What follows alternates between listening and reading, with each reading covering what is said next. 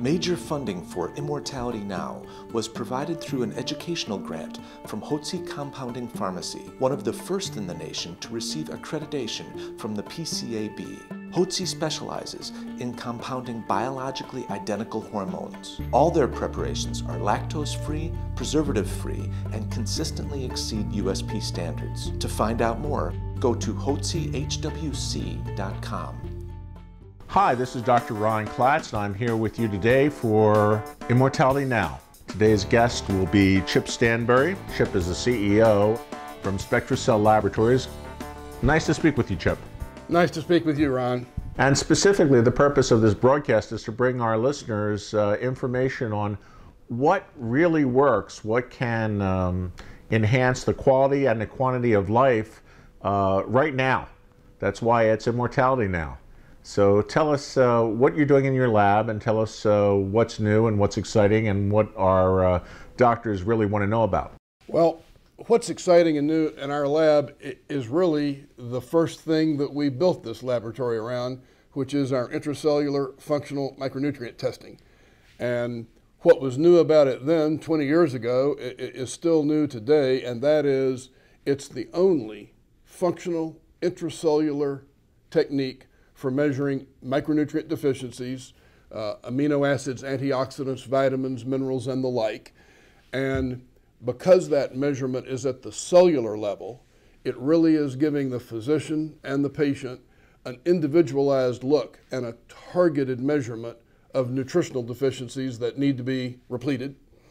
And as you probably know, the literature these days has really demonstrated that nutritional deficiencies play an important, critical role in wellness, prevention, and therapy for various chronic diseases. So that has been the flagship of SpectraCell. It's still our flagship today, and we'll maybe talk in a moment about some of the other tests that we've introduced more recently that surround that micronutrient test. There is a great disillusionment right now on the part of many physicians with regard to some of the testing, specifically around cardiovascular risk, also around SNPs, because these tests are very interesting, but when you look at long-term demographic studies, we're finding that changing the parameters such as homocysteine levels and markers of inflammation, that these are not leading to changes in overall risk of cardiovascular events, maybe not even around the risk of cancers or other degenerative diseases. So in this time of a little bit of disillusionment, what is it that you're doing that you're finding that you have great faith in? Well, I'm going to come back to that micronutrient testing. Let me address a little more specifically the issues you've mentioned. We do advanced lipoprotein particle testing for cardiovascular risk.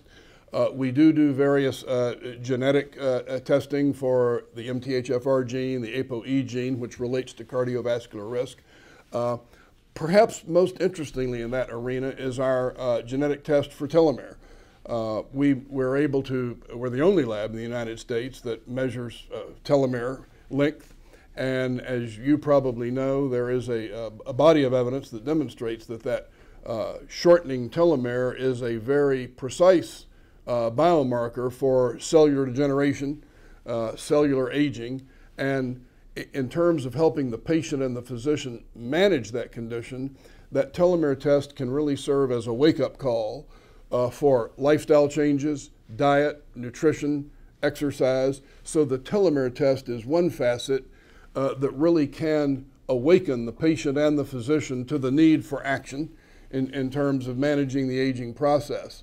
I will come back to that nutritional test in terms of what can really immediately help a patient, help a physician deal with the patient's wellness and health status, and that is by simply identifying specific personal nutritional deficiencies and then repleting those deficiencies with the exact right amount of vitamin or a mineral or an antioxidant.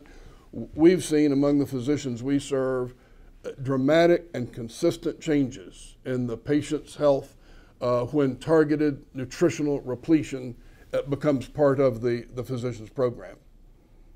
What sort of changes have you seen? What sort of things are documented in your in the medical records? We've seen a variety of health conditions, including cardiovascular disease, osteoporosis, multiple sclerosis, fibromyalgia, autistic conditions in children. Those are some of the disease conditions where the several thousand physicians that we serve have seen direct and rather immediate, by immediate I might mean within a 6-month period of time, change in those conditions that I mentioned in their patients. So that really is, we think, helping guide physicians to something that's effective therapy, cost-effective therapy, and produces real outcomes with their patients. Getting back to the telomere test. Now, telomerase and telomeres are very exciting areas of research in both cancer and aging. And I'm very happy that SpectraCell is one of the leaders in this new form of testing. As a matter of fact, you're probably one of the first clinical labs to offer that to physicians in the metabolic medicine anti-aging marketplace. Am I correct? You are correct. We actually were the first lab to introduce telomere testing, and I believe to this day we're the only lab in the United States that offers telomere testing. And it was considered somewhat space age and new when we introduced it about 3 years ago. It has met with growing use by physicians. There's also a lot of patient interest.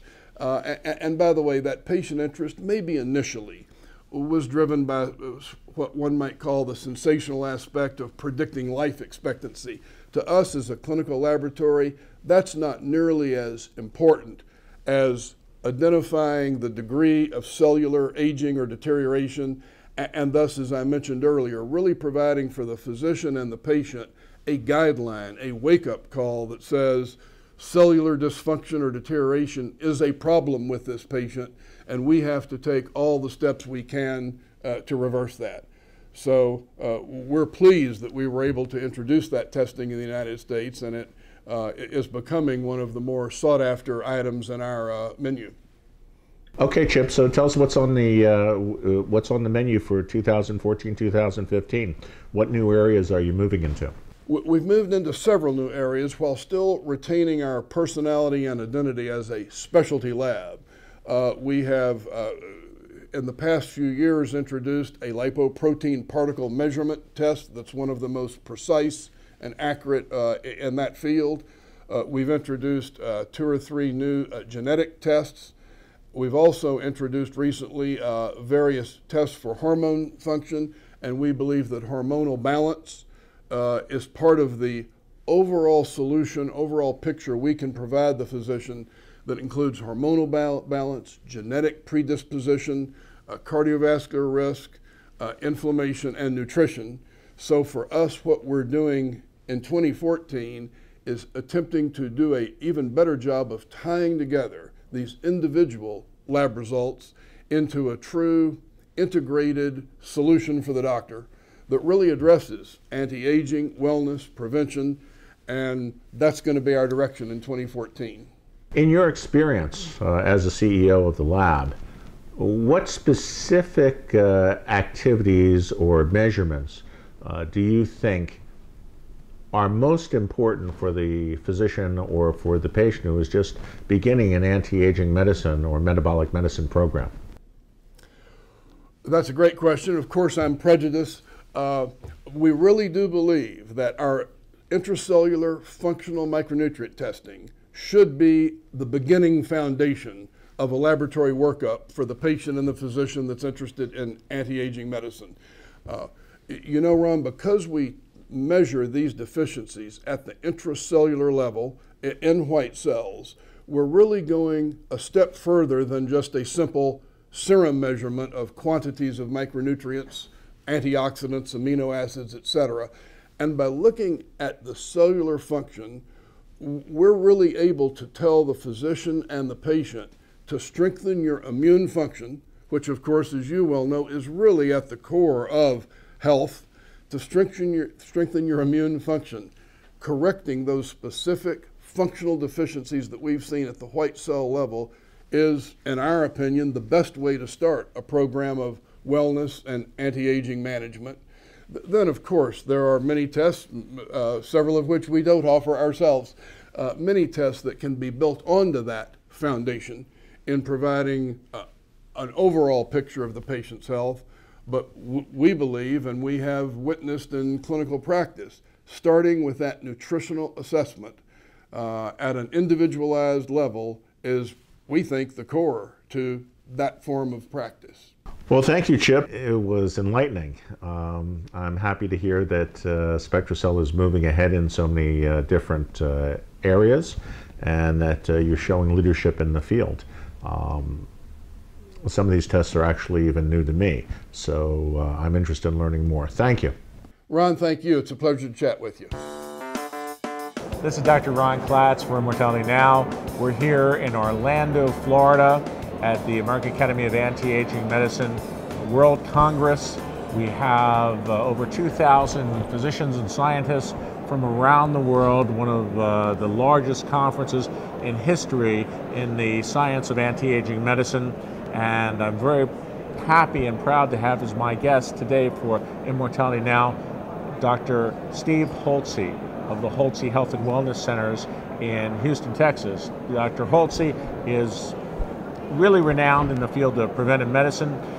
He's not just a tireless, hardworking physician trying to prevent disease, working in anti-aging, working in preventive medicine, working in nutritional medicine, but Dr. Holtze brings the best of conventional medicine as well to the table. And I think, as importantly, Dr. Holtze is a true fighter, a patriot, a man of the people. Dr. Holtze is very involved in statewide politics and national politics in the Republican Party, and he has some very interesting insights into the politics of medicine. It's been said that there are more politics in medicine than there are in politics. Well, that sure is true, and the currency of politics, my friends, is money. And it just so happens that the old adage holds true: who has the gold rules. And we are in the business of natural approaches to health. All of us here at the Anti-Aging Conference, we're all approaching health naturally. We want to do things most naturally so people get well, and we want people to have a choice to have natural approaches to health. Unfortunately, we have a rather large opponent, and that opponent happens to be Big Pharma. Now, here's where the crook comes in. Because of the power of conventional medicine, which is in bed with Big Pharma, because Big Pharma underwrites all the conventional medical journals and the societies and all their conventions, conventional medicine is going to do the bidding of Big Pharma. That's where the problem comes in, because physicians like myself and Dr. Klatz and the 26,000 physician members here come under scrutiny, a tremendous amount of scrutiny from state boards and by competitors, our competitive physicians, conventional physicians, who oftentimes are allowed in many states to file confidential complaints against physicians that are practicing complementary, holistic, functional, metabolic medicine, whatever you want to call it.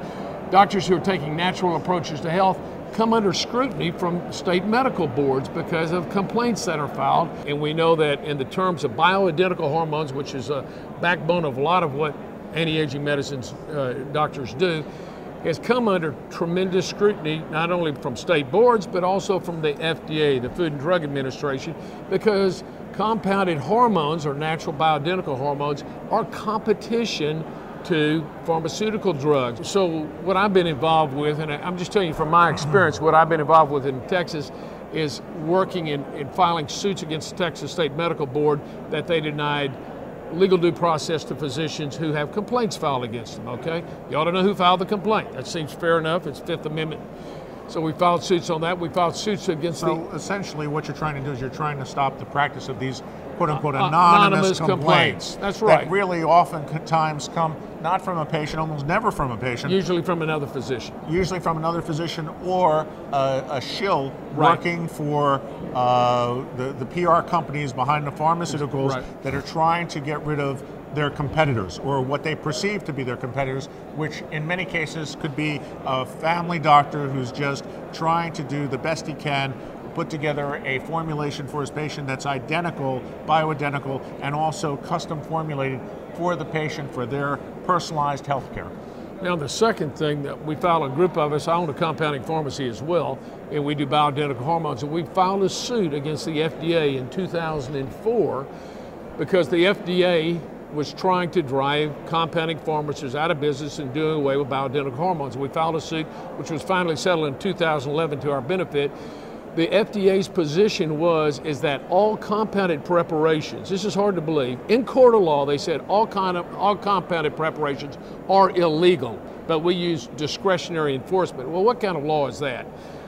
Discretionary enforcement, that means if you're a good boy and play along with them, that's right. they're not leave going you alone. but otherwise they'll shut you down. So we went to court and we got that overturned. Now this is all very important because if you don't have freedom of choice for your health care, if you can't select the type of doctor you go to, the type of medicine he practices, if you can't select the pharmaceutical products you take for your own body, the nutritional products that you have for your own body, well then what happens to you? Where does that put you?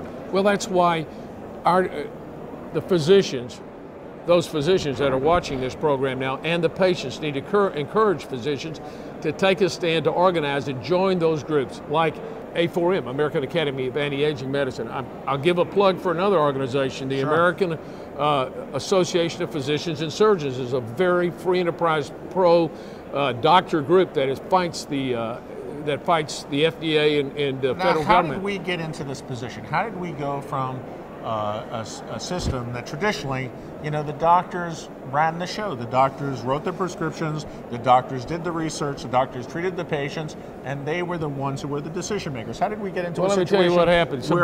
where the doctor has no power? Here's what happened. No authority. It's real simple. The businessmen got together, called insurance business guys, said, gosh, we could take over this, and all the money that comes through, we could put it through our hands, and then we could piecemeal it to the doctors. So it was the insurance companies that came up with the ideas, PPOs and HMOs and capitation fees. So doctors, instead of getting a fee for service, get an X amount of dollars. On an average, I think, last time I checked, it was $5 or $6 per patient per month, okay, per capitation fee per month. So the doctor gets maybe $72. Anybody signs up for his program, well, he can't afford to see him for that. No, he certainly can't afford to pay for his office, his nurse, his malpractice, his continuing medical education, the electricity, the air conditioning. You cannot do it under the situation where the establishment, the medical insurance companies, the government is essentially putting price controls on your practice. And what happens, and you probably know this, if you are in an HMO or PPO, you call up and you have a sore throat or you got a back pain or something, oh, we'll see you in 3 or 4 weeks. Believe it or not, if you're a private pay patient, not in an HMO, you call that same doctor's office, you'll schedule in that day. So it puts you off. Anyway, that's what happened. The insurance companies took it over. And I don't want to sound like a conspiratorial theorist or anything like that, but let me just tell you what happens. The people that sit on the board of directors, the insurance companies interlock with the people that sit on the board of directors of the pharmaceutical companies. It's one big interlocking deal on Wall Street. This is a money-making system that they have set up. It's not a system about wellness. It's about a system about letting people be sick and stay sick so you can continually treat them. That's why you need to always, with your elected officials, make sure that they will support your right to choose the type of health care you want, that you won't be mandated to have. If you want conventional care, that's your right. If you want to go and take drugs for the rest of your life and don't want to get at the underlying cause, you want a pill for your problem, that's your right to do that. But on the other hand, if you want to go to a physician who wants to offer alternative approaches that will help you get well and stay well, you ought to have that right too. And so you need to really question your candidates for state rep, state senator, U.S. Congress, U.S. senator. You need to demand from them that they allow you to have these health rights, because if you don't, they're going to take them away and you'll only get one type of care and it'll be mandated. Ultimately, if Obama has his way and Obama's system has his way, it'll be a one-payer system run by the government, and the government will determine what kind of care you get. And that's so much better for the bureaucrats and so much worse for the people. Immortality Now was made possible in part by Hotze Compounding Pharmacy, the real hormone experts. To find out more, go to hotzehwc.com.